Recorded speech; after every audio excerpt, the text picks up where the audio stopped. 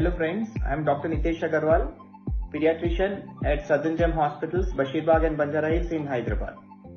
Very often when we go on the rounds and ask new mothers if they've started breastfeeding their babies, they say that they've themselves not had any food and therefore they would not make any milk and they would only attempt to breastfeed after the end of first or second day. This is a very strong misconception.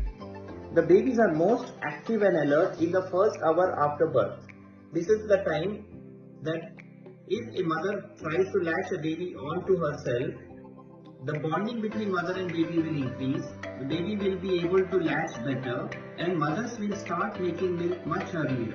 So please remove the thought process that milk will not come for a day or two and start breastfeeding even in cesarean section mothers within the first hour after birth.